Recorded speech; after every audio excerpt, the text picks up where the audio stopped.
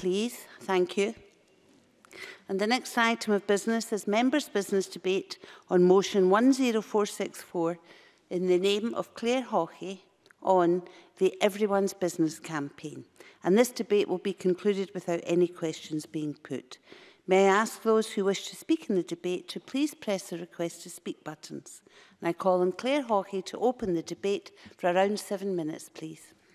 Thank you very much, Presiding Officer. And firstly, I would like to thank the members who signed my motion welcoming the Everyone's Business campaign to Scotland. The campaign is one which is incredibly personal to me, having been a mental health nurse for over 30 years, and for the last 15 years actually specialising in perinatal mental health care itself. And on that note, I must refer members to my entry in the Register of Interests, in that I am currently a registered mental health nurse and hold an honorary contract with NHS Greater Glasgow and Clyde. Presiding Officer, I will be delighted to welcome a number of people to the gallery this afternoon. We will be joined by a number of the change agents, as well as some of Scotland's most talented mental health professionals, from lead nurses to consultant perinatal psychiatrists and consultant clinical psychologists, and I sincerely hope they enjoy their visit to Parliament. Among them is an individual without whom perinatal mental health services in Scotland would not be where they are today, and for that we all owe him a huge debt of gratitude, Dr. Rob Cantwell. Dr. Cantwell's passion in this area has ensured that many mothers, their infants and their families have received the specialist care that they need and deserve. And finally, I would like to pay tribute to the Everyone Business campaign coordinator for Scotland, Joanne Smith, for her work and drive in ensuring this campaign is raised in Parliament.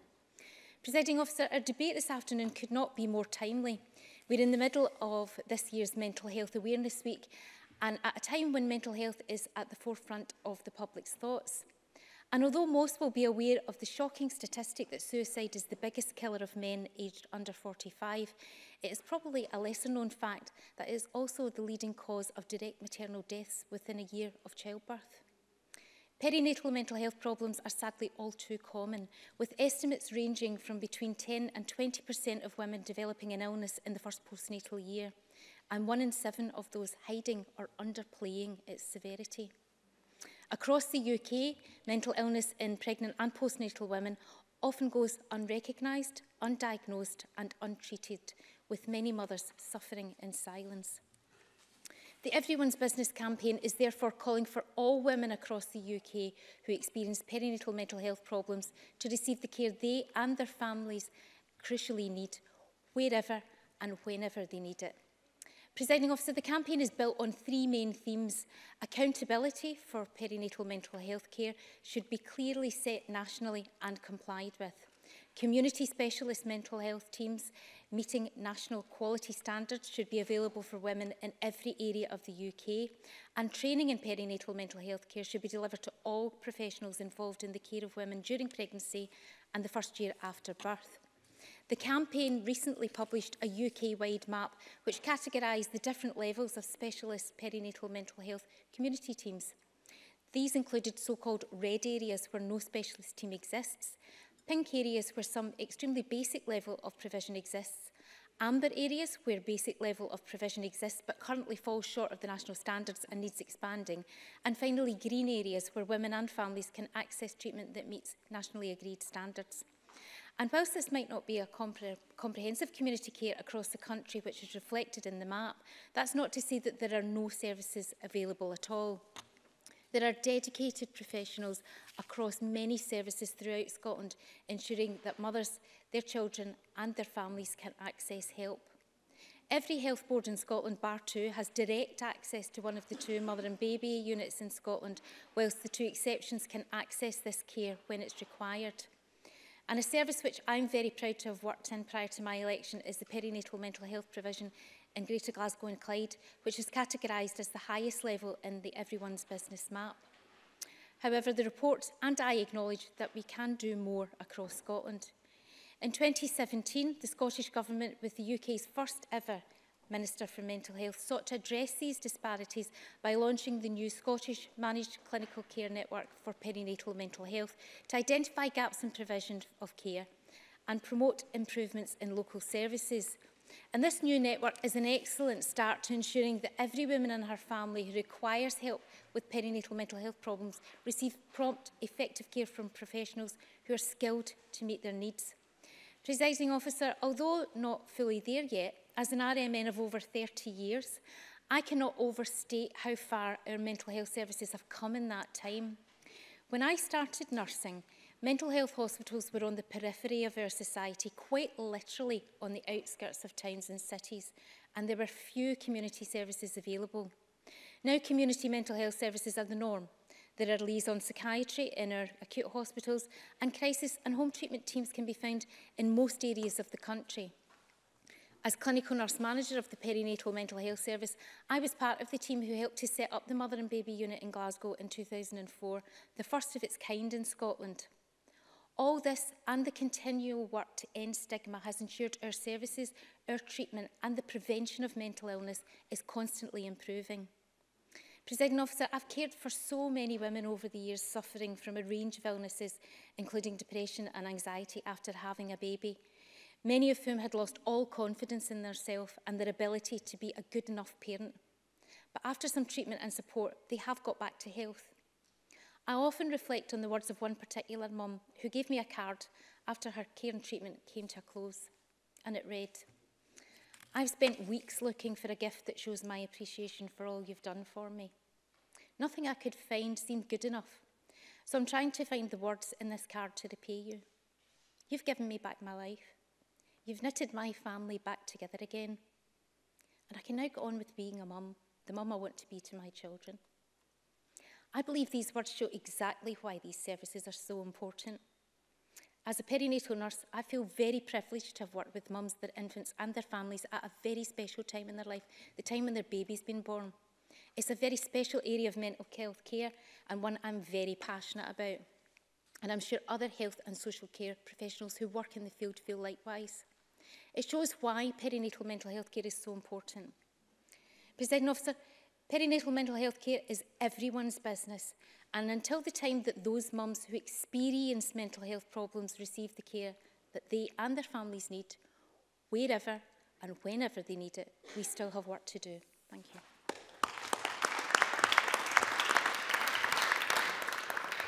Thank you, Ms Haughey. We move to the open debate. Speeches of up to 4 minutes, please. And I call Annie Wells to be followed by Ruth Maguire. Thank you, Deputy Presiding Officer. And I want to thank Clare Haughey for bringing this debate forward today, especially during Mental Health Awareness Week, and to offer my support to the Everyone's Business campaign. I'd also like to welcome those in the gallery today as well. With more than 1 in 10 women developing a mental health problem during pregnancy or within the first year of having a baby, I strongly believe that this is still a topic not nearly spoken about enough. We all know people who have struggled after the birth of a child. After having my son 24 years ago, I, like many young mothers, found myself in a situation where I felt alone, isolated, and wasn't sure if I was doing the right thing. I continually questioned my actions and felt that everyone else seemed to know better, and no matter how much I beat myself up or questioned myself, I didn't want to say to anyone that I wasn't coping. However, having spoken to friends and family and looking back, it seems that this is how a lot of people feel, and I am pleased to see that it is now being discussed more openly. And this is exactly why I too welcome the introduction of Maternal Mental Health Alliance's campaign here in Scotland, one that seeks to improve access to specialist perinatal mental health services so that women can receive the care they and their families need, wherever and whenever they need it. We know services are falling short of the standards required, and only last month data analysed by the MMHA from 2017 showed that women had no specialist care in 7 out of the 14 health boards, warning that women were facing a postcode lottery in accessing life-saving care. We know what the costs are when adequate support is not provided. Suicide remains the leading cause of death for women in the perinatal period, and the impact of undiagnosed or untreated illnesses can be devastating for families. Although I welcome the commitment to introduce a managed clinical network, I want there to be a view to expand and improve antenatal and postnatal mental health services so that we get it right for every mother. When we know that 7 in 10 women will hide or underplay the severity of their perinatal mental health problem, it's also important that on top of improving service provision, we break down barriers when it comes to talking about mental health. Last month, I was lucky enough to visit Quarriers in the heart of Glasgow's East End to see the perinatal mental health support it provides in its purpose-built family resource centre. Based in the community, the facility created a comfortable space in which mothers could talk openly about issues they were having and know that they weren't alone. I was encouraged to hear from staff in the centre that the resource is well utilised, and it's also great to see these services being delivered locally and within the heart of the community. This is something I would like to see replicated across the city and indeed Scotland, showing that perinatal mental health is something we can all speak about without any stigma or feelings of self-doubt. And on that point, it was positive to hear that NHS Greater Glasgow and Clyde have met national guidelines on service provision set out by the Royal College of Psychiatrists. With them being clearly focused on delivering for service users, this gives us a greater chance of succeeding in assisting every mother. All stakeholders, locally and nationally, need to play their part, and the NHS are right at the heart of the strategy going forward. I hope that they continue to hit these guidelines, and we have a duty to ensure that these guidelines are monitored regularly. To finish today, Deputy Presiding Officer, I would again like to echo my support for this campaign. This is a subject that needs to be brought more to the public's attention, and I hope across the Chamber that many personal speeches today will help achieve this. We must create a society where mothers feel able to share their experiences rather than feel that they have to hide away, which is why I hope more resource will be put towards services that reach out to mothers who find themselves affected. Thank you. I call Ruth Maguire to be followed by Anna Sarwar. Presiding Officer, I congratulate Clare Haughey on bringing this important debate on perinatal mental health to the Chamber and would like to acknowledge her significant experience and expertise on the topic. I'd also like to thank Aber Lauer, the Everyone's Business campaign and SPICE for their briefing materials prior to the debate. Perinatal mental health issues are estimated to affect up to 1 in 10 women during pregnancy. I support the call of the Everyone's Business campaign for all women who experience perinatal mental health problems to receive the care that they and their families need, wherever and whenever they need it. I believe that the establishment of a national managed clinic network on perinatal mental health, the first MCN covering mental health in Scotland, is a good sign of the Scottish Government's determination to give mental health parity alongside physical health. These clinical networks operate in other parts of the health service and they have a proven track record for driving up standards of care. Good perinatal maternal mental health is vitally important in improving outcomes for mothers and their young children. Poor maternal mental health can impact significantly on child development outcomes if untreated. It can impact on a child's emotional, cognitive, and even physical development. And whilst that's not inevitable, the consequences can be serious and potentially lifelong. This is why the Scottish Government funded MCN on perinatal mental health is so important. The MCN brings together specialists on perinatal mental health, nursing, maternity and infant mental health practitioners who are currently assessing current provisions across all levels of service delivery in Scotland and in the longer term ensuring all women, their infants and their families, importantly, have equity of access to the perinatal mental health services they need across Scotland. With all we know about the importance of early development on a child's life, intervention and support at the earliest possible stage can have a really positive impact and can prevent or mitigate issues later on. I wholeheartedly agree that there's a way to go in both raising awareness of the issue of perinatal mental health, which I'm actually struggling to say, Presiding Officer, it's not an easy word to say. So there's a... Yes. Fulton McGregor, are you going to teach her how to say it? No. I thank the colleague for taking my intervention. She's aware of my campaign to increase paternity leave. up to 4 weeks for organisations in the public sector. Does you think that this might be helpful in helping women who are struggling in the early days? Ruth Maguire. Thank Fulton McGregor for that intervention and a chance for me to put my teeth back in. Absolutely, I think that children having both their parents around in the early years is good for mum, good for dad, good for baby, good for everybody. So I would wholeheartedly support his campaign.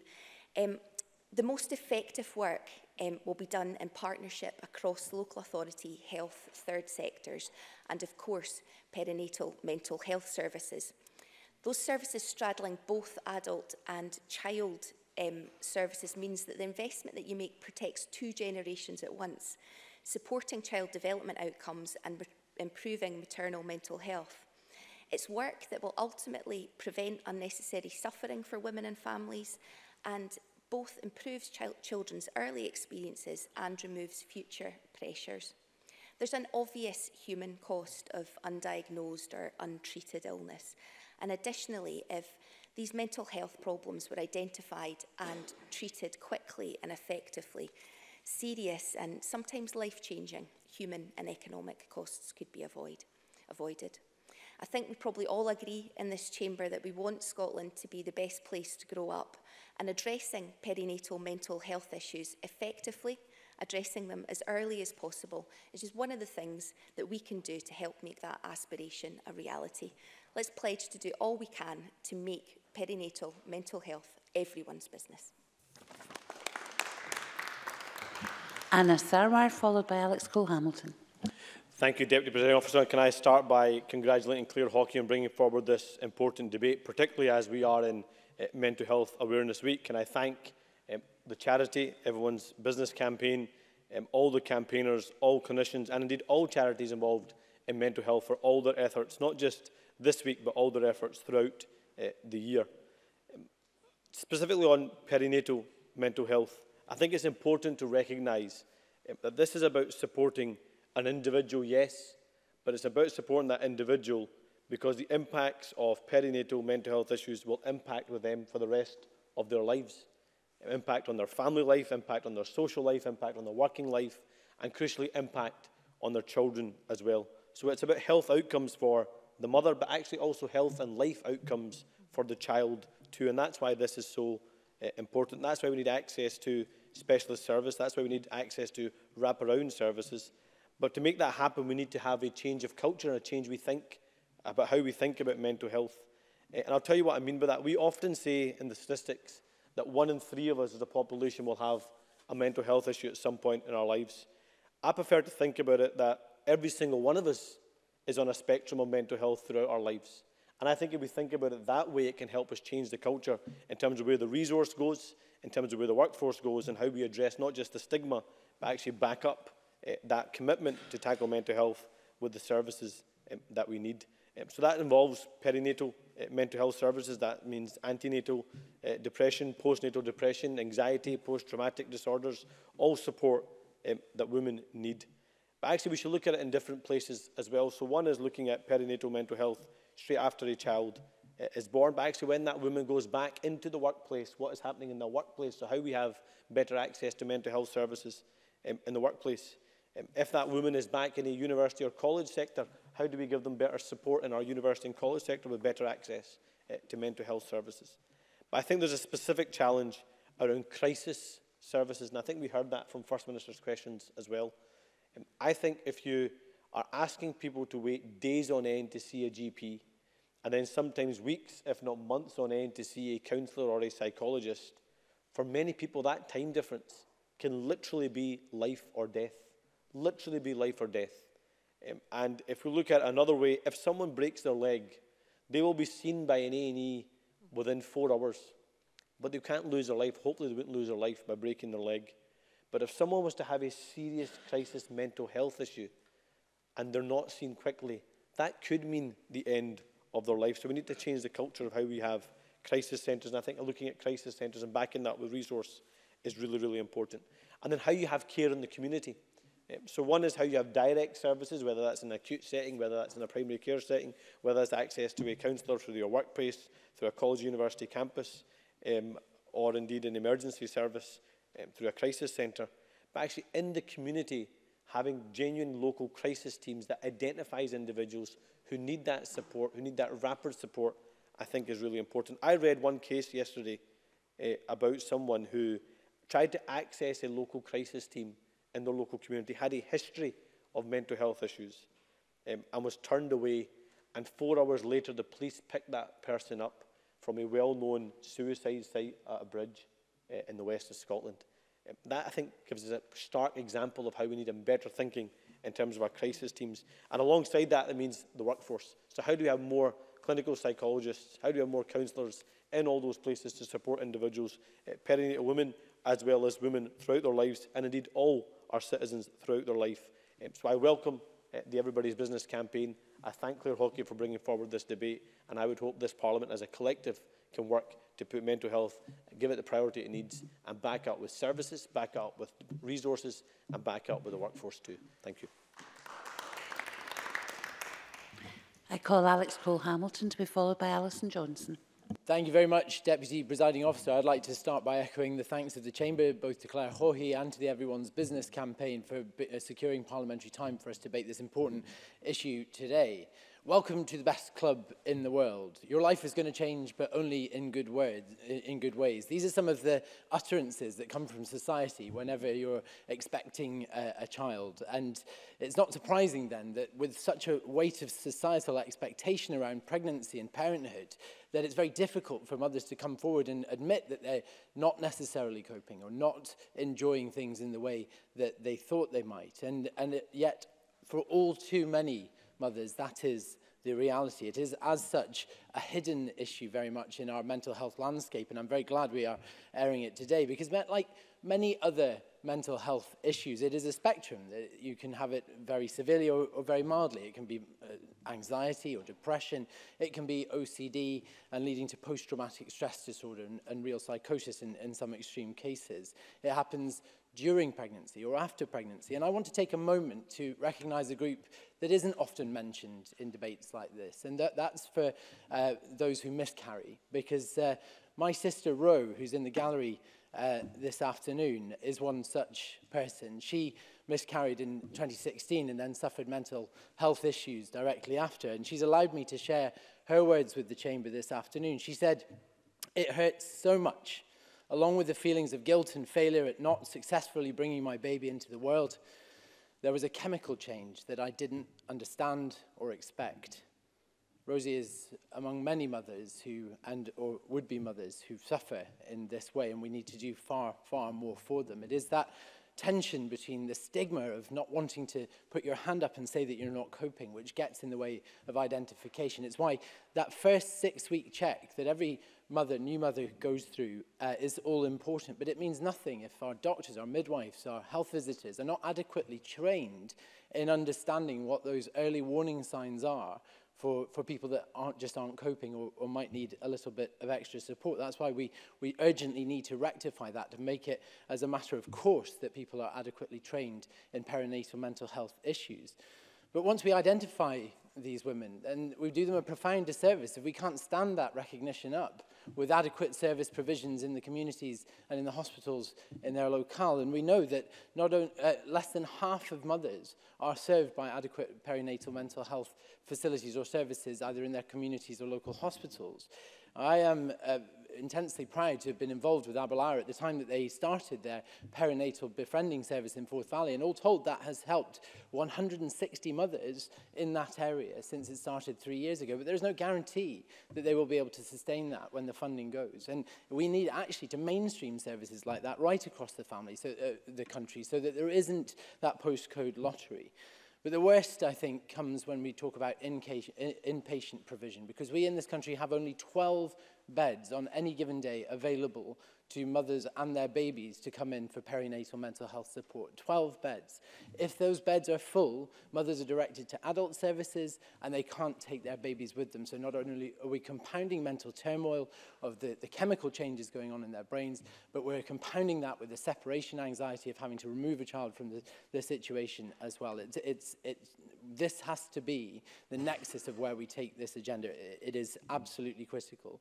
So I want to finish by once again thanking Clare Haughey for this time to raise this debate and for the campaign, because I think it's very easy for us to let these women drift back into the shadows and just try and muddle through and carry on regardless. But they are looking to this chamber for answers, and it's time we woke up to that. Thank you.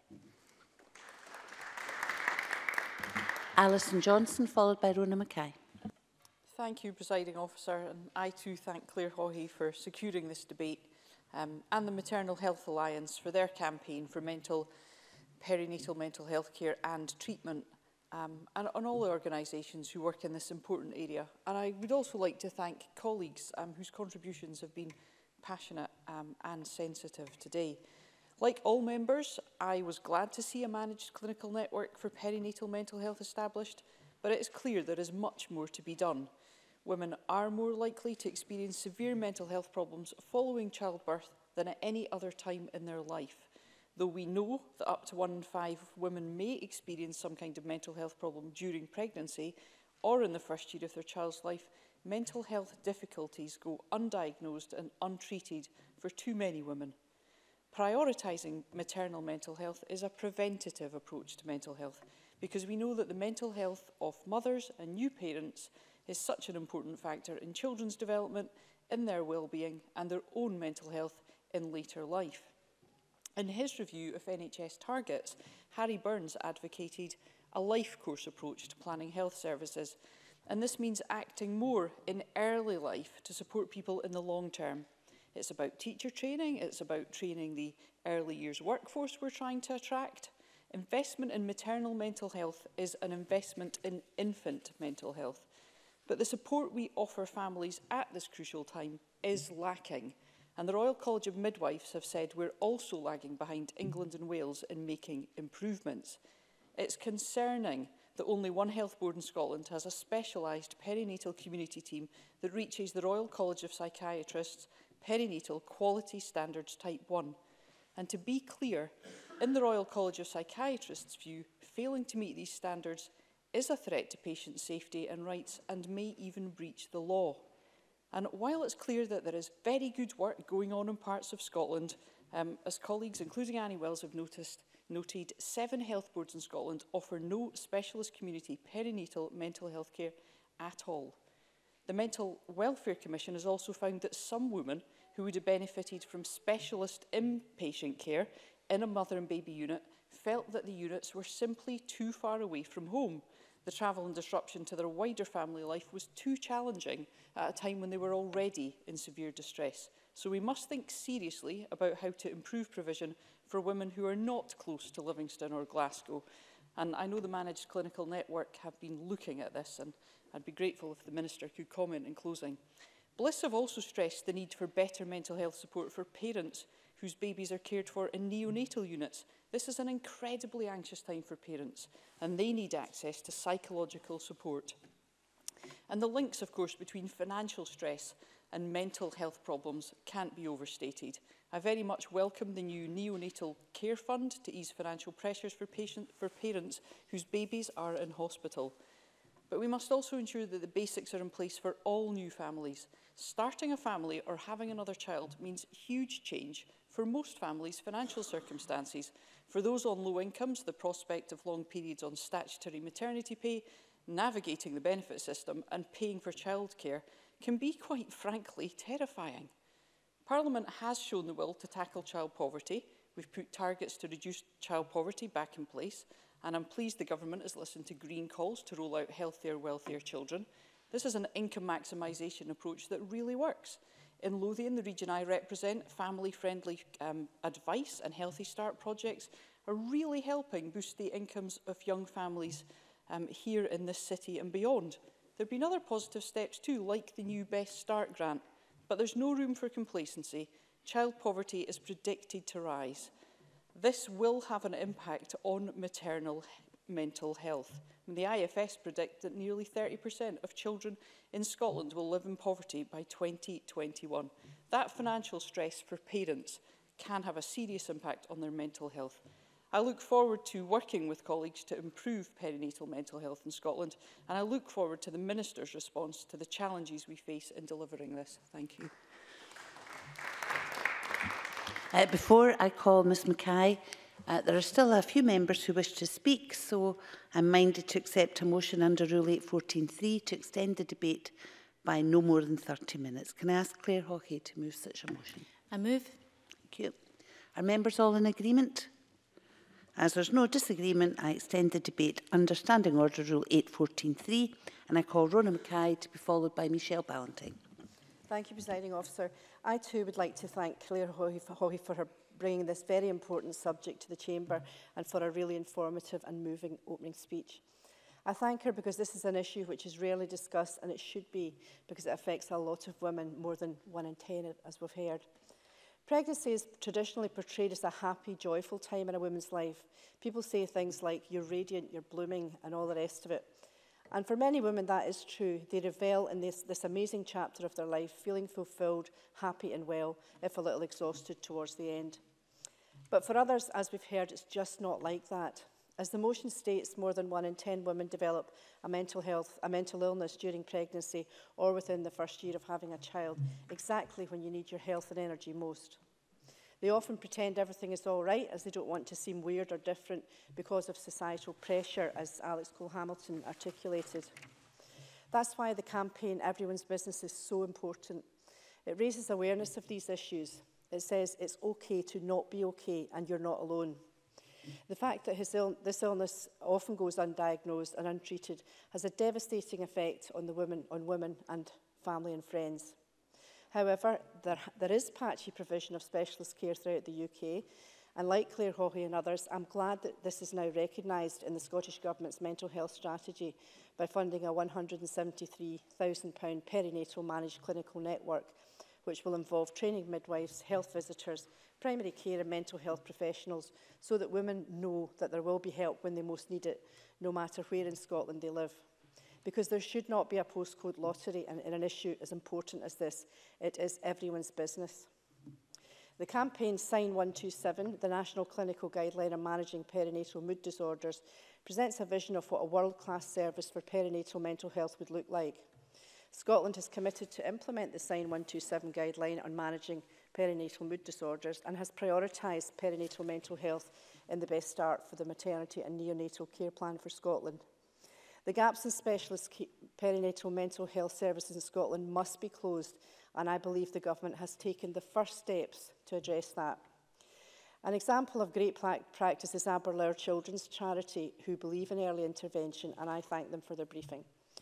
They point out that not all children are born equal, and since 2014, Aberlour has been providing perinatal support services across Forth Valley, and this year they'll expand on provision to support mums and their families in East Lothian.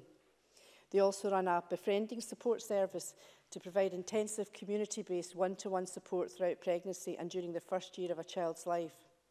By matching each mum with a befriender, the service aims to improve mental health and well-being, increase confidence in parenting and reduce social isolation and support access to wider community supports and resources. They also believe that acknowledging the importance of the father, partner or any other existing supportive relationship in the lives of expectant new mums is essential, which fits entirely with Fulton McGregor's campaign for parental leave. Presiding Officer, nothing is more important than our health and the health of our future generation.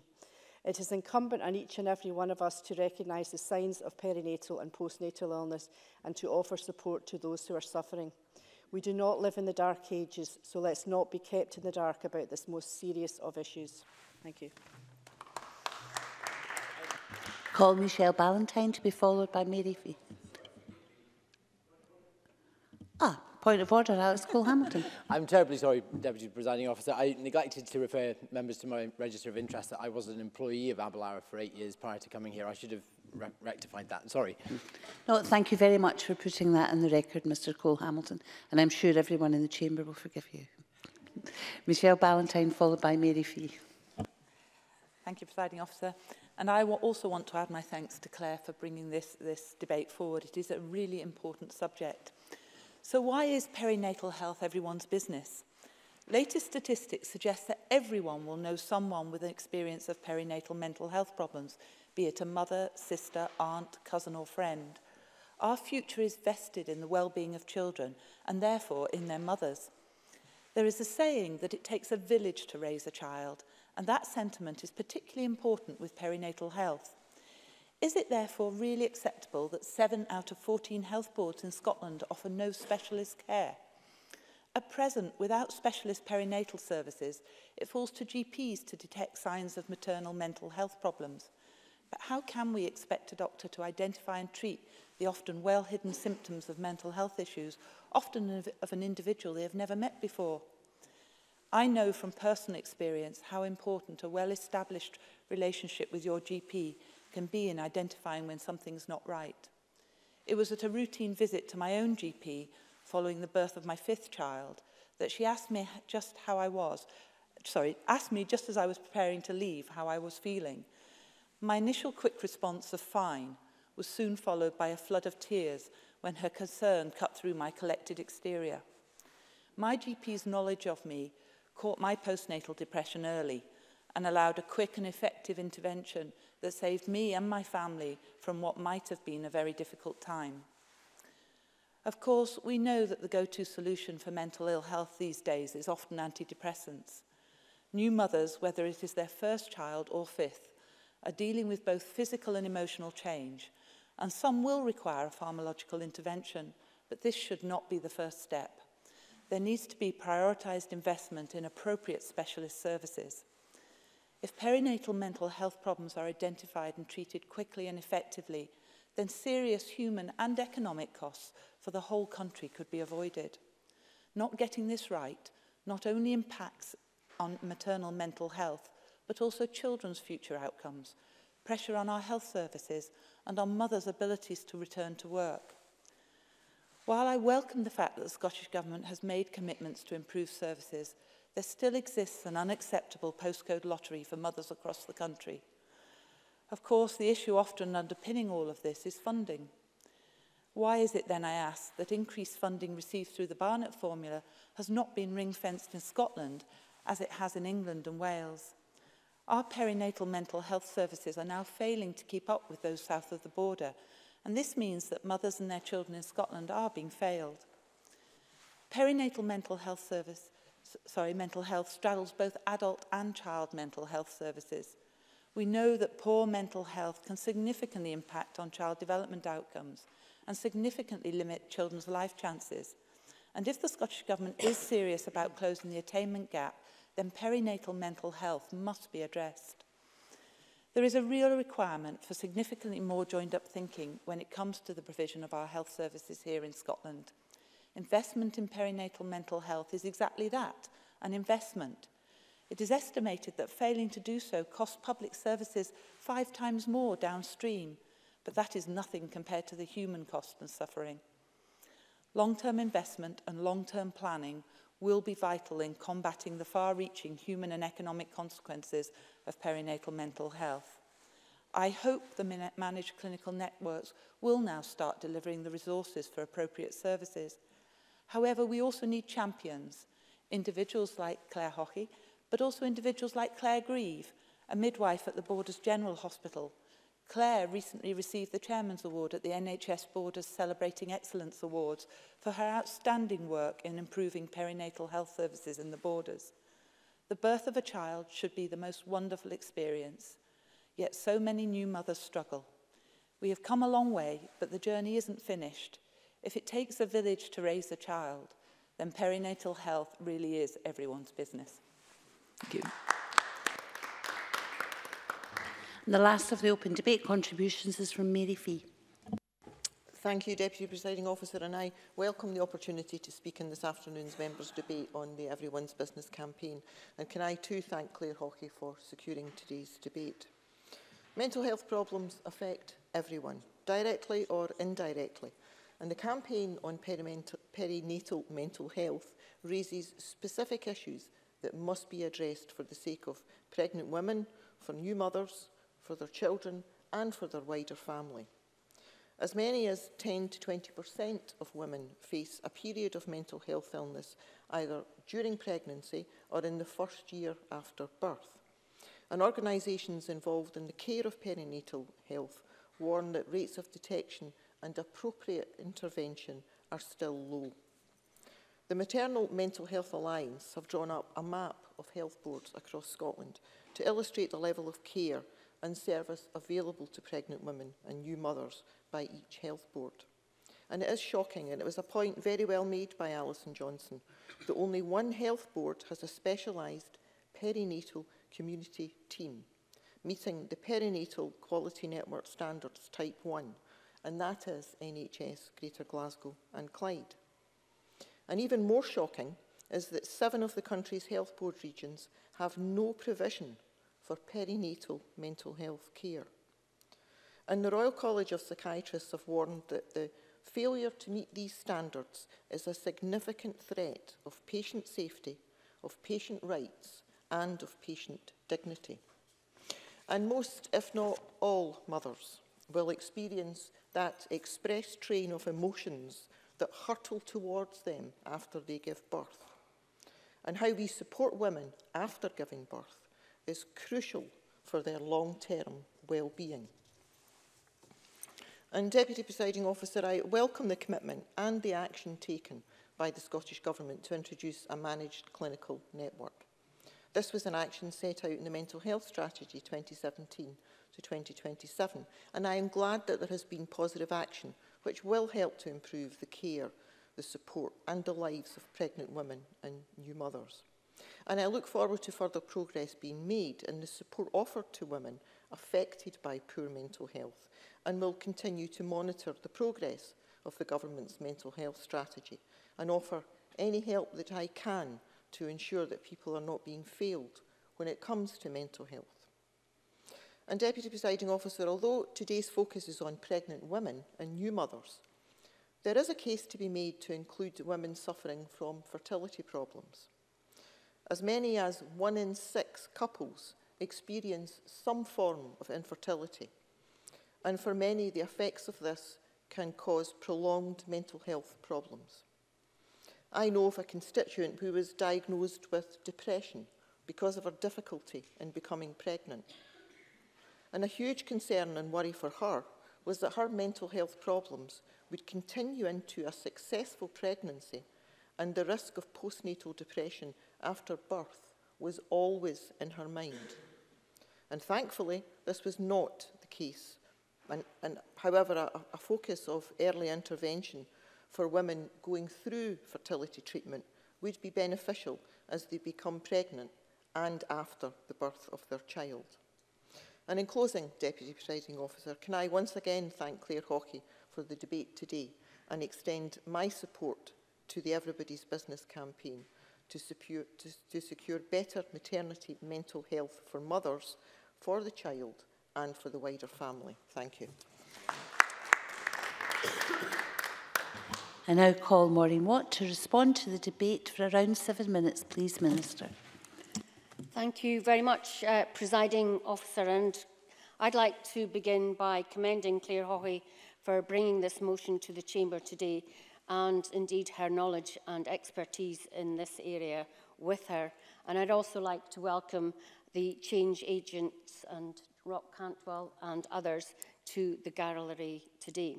We all aspire that mental health should get the attention and sustained discussion that it deserves, and I thank all the members for their contributions and sharing their experiences. Over the past while, whether through press coverage, passionate campaigning, parliamentary activity or elsewhere, we have heard about the priority and fundamental importance of perinatal mental health. Just on Monday of this week, I spoke at the Maternal Mental Health Scotland's annual conference on this very issue. We have momentum, which we must keep going, and the Everyone's Business campaign has played a significant part in ensuring that this happens. This is in the wider context of it being, of course, Mental Health Awareness Week and, of course, the Year of Young People. All of this work and all of these opportunities can together make a real and tangible difference to the profile of issues like perinatal mental health. Ultimately, we want that raised profile to result in better support for women and a more sophisticated understanding of the issues at population level across Scotland. And Annie Wells talked about what is available in her area in terms of the Quarriers Centre.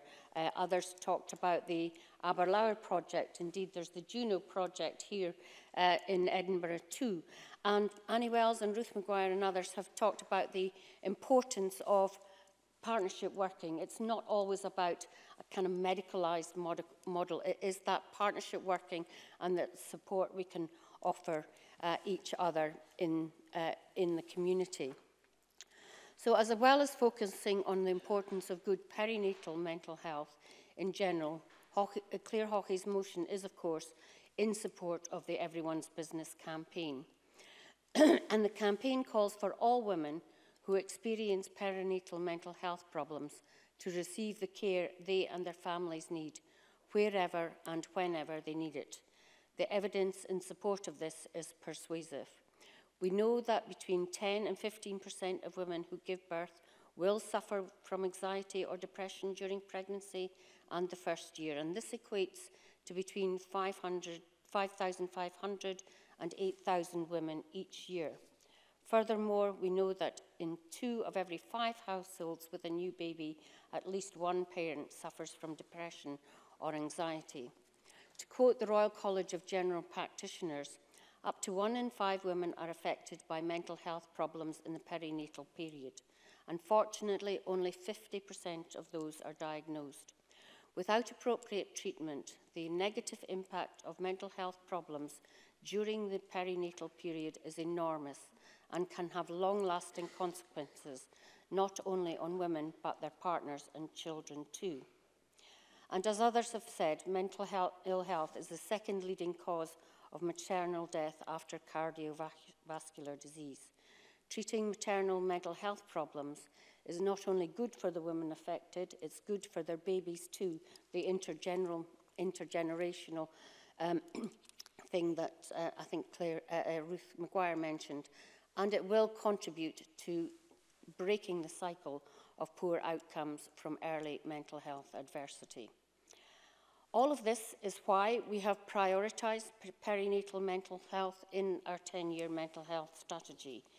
2 of the key themes of the strategy are prevention and early intervention, and also improving access to treatment and joined up as accessible services.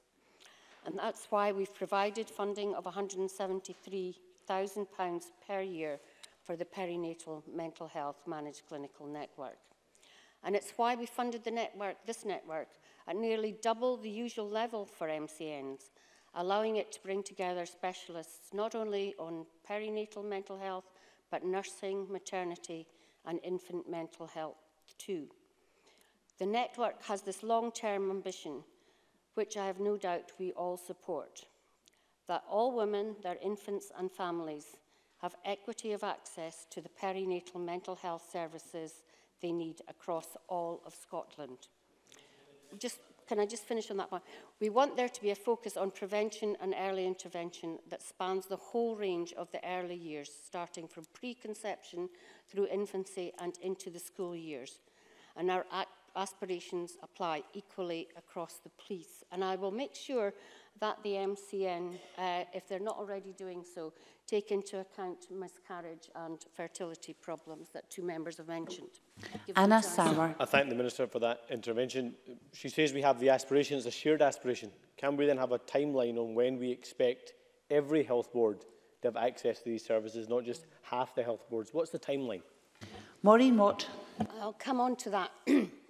So the focus of the perinatal mental health MCN is not just about what we normally expect MCNs to do to, for professionals to talk and share good practice across their work.